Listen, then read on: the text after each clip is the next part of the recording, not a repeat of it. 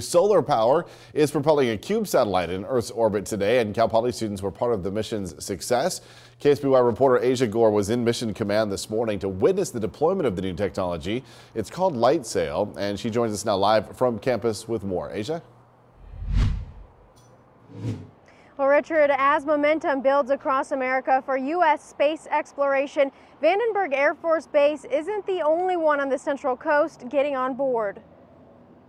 We're deploying this huge sail that will allow us to basically ride the sun's winds and propel us wherever we want to go. Excitement builds in this Cal Poly classroom as the Planetary Society, with its leader scientist Bill Nye, work alongside physics students to deploy a solar sail on the CUBE satellite launched back in June. This is only the second time that we've tested solar sail in space. And the first time deploying the sail in Earth orbit. Earth orbit is specifically challenging because the drag forces in the atmosphere keep wanting to bring the spacecraft down. With bated breath, Mission Control charts the CubeSat's path. I was monitoring the telemetry as it came in, and then finally, once we commanded the sail to be deployed, I was monitoring to see that it actually was deploying. This mission's success shows scientists it's possible to reduce the size of the spacecraft and amount of fuel required, and thus bring down the cost of space travel.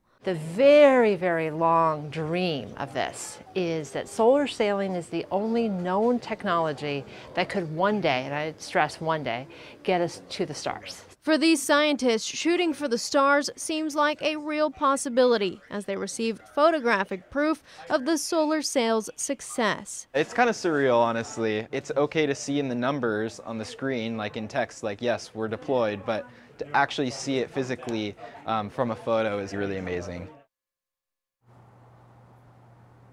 And this mission marks another first. It's the first time that a spacecraft, an experimental one at that, has been crowdfunded. This one particularly received $7 million from over 40,000 donors.